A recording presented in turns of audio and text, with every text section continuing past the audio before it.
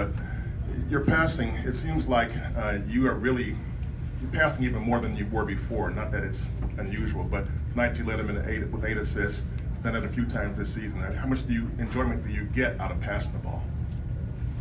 I like passing. I've been averaging like 5 assists for about 6 years now.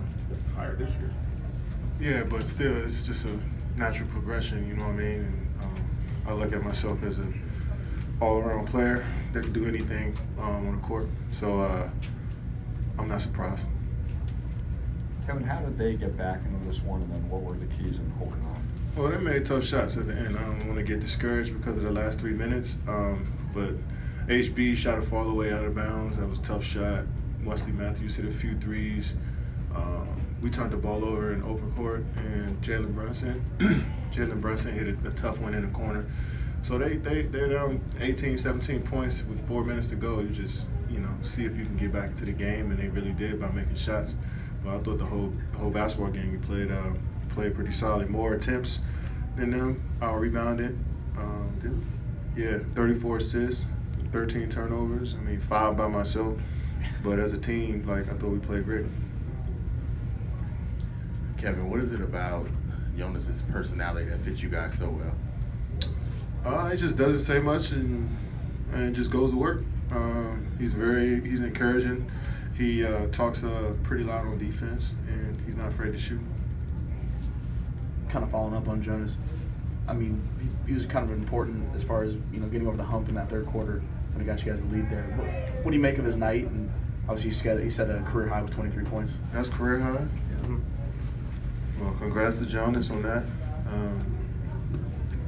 I thought he did a great job of crashing the glass, and not just his three-point shot, but crashing the glass and doing the dirty work for us, and rebounding at a high level. And he was great. He was great for us. We're going to need that for the rest of the season.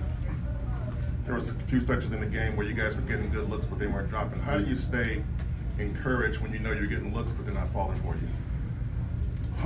When you got guys that have been shooting for their whole lives, and you get a wide open shot and you miss, you can be encouraged about the next one. I think, you hang your head a bit when you shoot tough ones and you miss, and you 0 for 4, 0 for 5 shooting on tough ones. But if you shoot 0 for 3, 1 for 5 shooting wide open looks, you got to live with that. And I think our shooters, all of us, we just stayed with it and was able to knock some down in the third.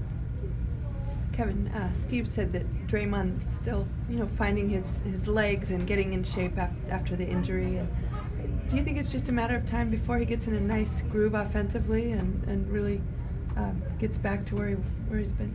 That's what I'm saying. Yeah. 14, 10, and 5. Right. You want him to score 30?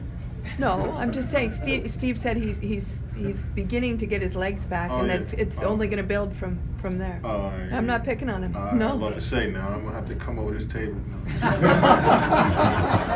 joking. I know you got me. I don't want no problem. But no, like you said, that is right. I think tonight was a step in the right direction for Dre as far as just being aggressive. Before. He'll get it out at the three-point line and he's looking for a pass, which is what we want him to do.